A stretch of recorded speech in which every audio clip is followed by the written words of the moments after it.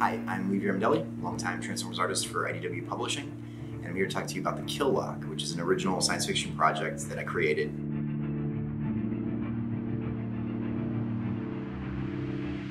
This was a series that I worked on for the last 3 years or so, kind of quietly. I only showed a couple friends while I was working on Transformers and other things, and it's been really rewarding to work on. It's the first kind of original idea that I wrote and drew, and just very thankful that it's going to have a home in IDW.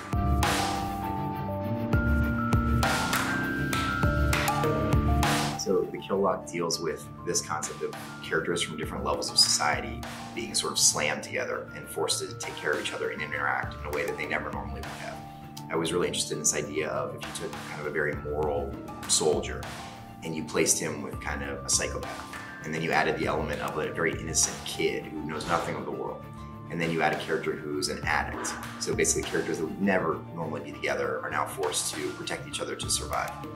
And the premise is that their particular society has a form of the death penalty, where if you've committed a crime, you are linked together and exiled with 4 other characters, so that if one of you dies, all of you die.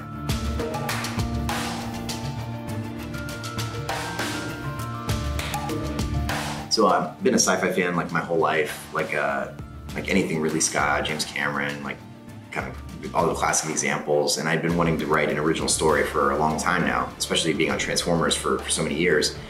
I really thought of, really got attracted to the idea of having my own characters and basically really controlling the world and spelling out what it is. So kind of quietly worked on this series over the last few years, only showed a couple people, but it's been just a very rewarding experience to work on.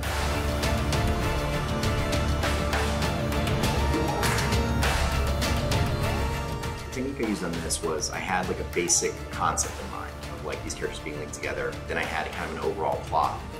And then after that, it was sort of a mix of layouts, since I'm drawing it, along with scripting it at the same time. So it was a bit of laying out pages and then figuring out dialogue as I went along.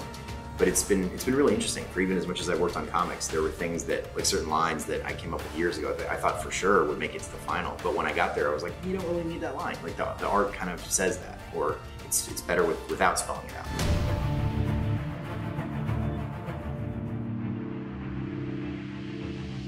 Yeah, so I really like atmosphere, and I really like the environments to feel believable and real and weathered. Sort of like the reason that so many people like Star Wars and Blade Runner is the environments just feel very lived in. And I'm hoping that the series will have that quality, that when they go to a location, it'll sort of suggest like a history there before they arrived, and that there will be history after they leave. And so just any kind of gritty atmosphere I really strive for.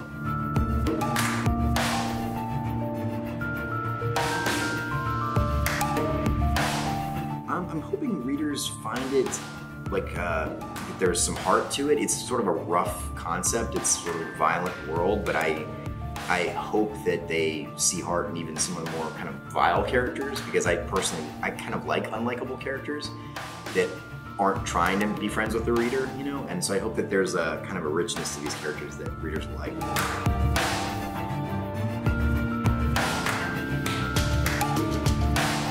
I would say anyone who's interested in science fiction in general, if you're a Transformers fan, or if you just have never read a Transformers comic ever, I think it stands alone as a pretty self-contained read.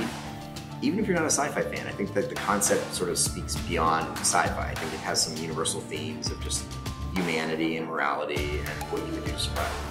So the Kill Lock will be coming soon. It's 6 issues at your local comic shop and also Comixology. So check it out.